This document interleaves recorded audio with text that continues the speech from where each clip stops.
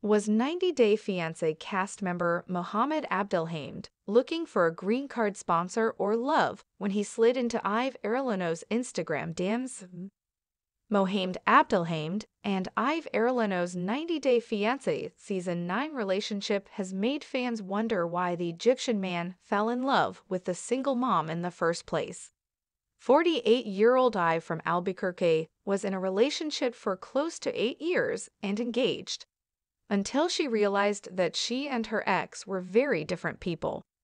They had different attitudes about looking after their child, Theron, who has special needs.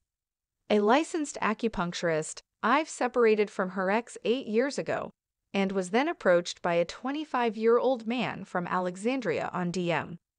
Ive was taken aback by Mohamed's six-pack and even wondered if she was being catfished by the Egyptian god.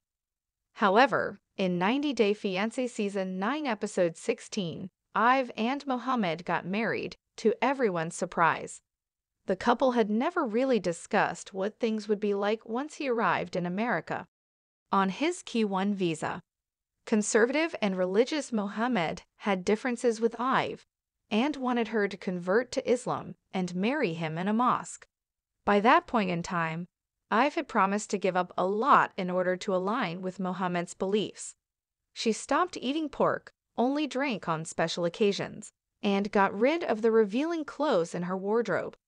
However, Mohamed still didn't approve of her outfits.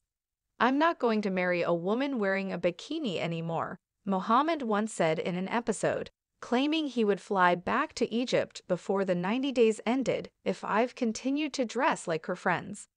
However, as per Ive's own confessional from the 90 Day Fiancé YouTube channel, it was a picture of her in a bikini on Instagram that inspired Mohamed to slide into her DMs. Ive had posted the swimsuit photo with the hashtag #FitBuddy, which Mohamed saw. He then messaged her, "So nice profile." Ive had told herself, "Oh my God, he's hot. How can I not respond to that?" Within just 2 days, Mohamed and Ive started video chatting. An enamored Ive started talking to him multiple times a day.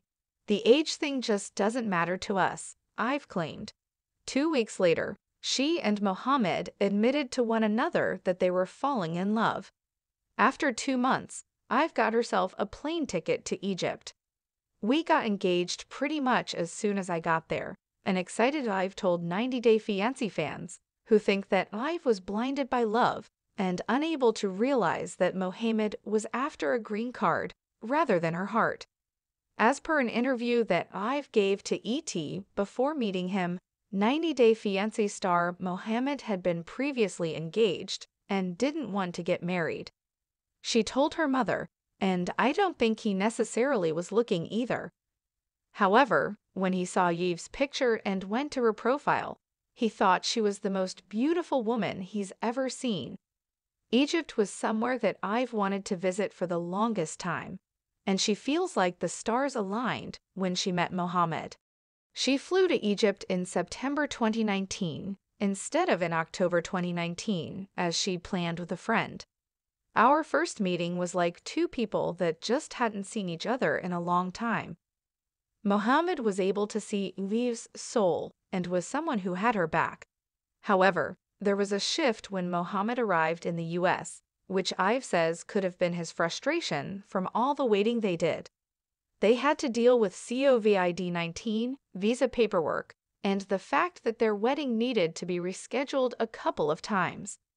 As fans watched Ive and Mohamed tie the knot on 90 Day Fiancé, there was chatter that he cheated on her, with some alleged texts between Mohamed and a supposed girlfriend leaking on Instagram.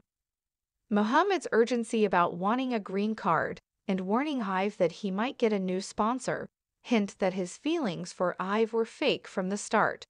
Perhaps the only couple on 90 Day Fiancé Season 9 that fans thought were doomed is Mohamed and Ive. Ive has certainly turned a blind eye to Mohamed's obvious red flags, and it's a mistake that she might live to regret.